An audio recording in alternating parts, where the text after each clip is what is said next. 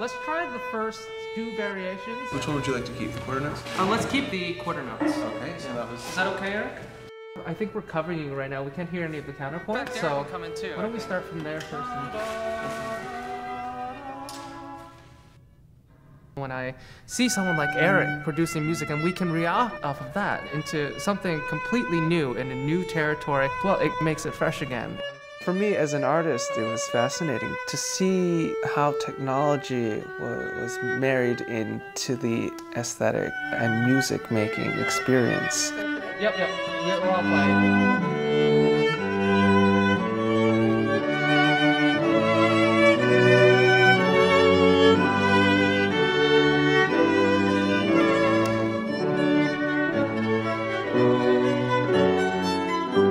The ability to create music with just the wave of a hand, with small gestures or moving your head, it was something very powerful.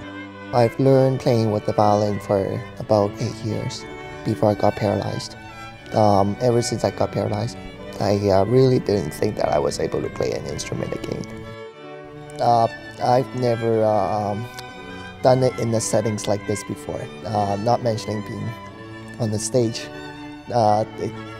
It's an incredible feeling. It's not something that I thought I would be able to do before the VMI was invented. It's pretty good.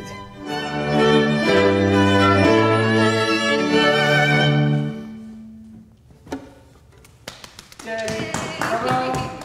Great job, Eric. I think that came together pretty quickly. Yeah. It's nice when you're like the human metronome and the intonation master and the dynamic master as well. It's like we have everything laid out for us and we just have to make sure that we're playing up to your level. Now, you say that, but who recorded the original audio for this? Oh, we're not going there. We're not going there. There is no saving.